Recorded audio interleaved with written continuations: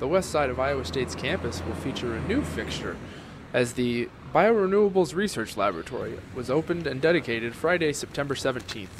This is a very special day for Iowa State University and for the state of Iowa as we officially dedicate the centerpiece of this initiative, one that is so very important for Iowa's future, this beautiful new Biorenewables Research Laboratory.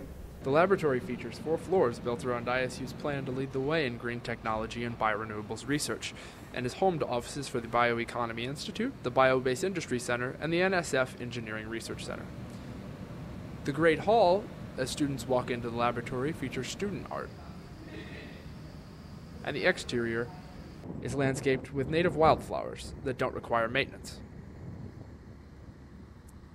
The laboratory features interactive seating and learning areas that feature a great view of the east side of campus.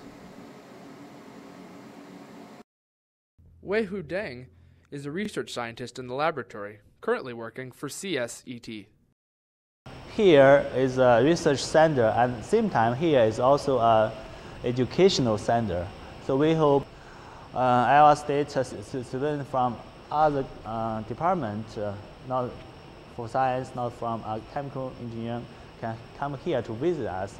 We will be more than happy to introduce the project facilities and also a lot of things to them. Expansion is in the work for the complex, with this lab serving as phase 1. In the future, we plan to add 2 more buildings to this area to further expand our biorenewables research and to house our world-class Department of Agriculture and Biosystems Engineering. One of those buildings will sit right where we are today, and the other one will be back in the green space back behind the building with a beautiful atrium connecting the 3 so that you will really think it's really one large building but with 3 components. Iowa's Lieutenant Governor Patty Judge was at the event, praising ISU's efforts to lead the way in biorenewable research. We are committed.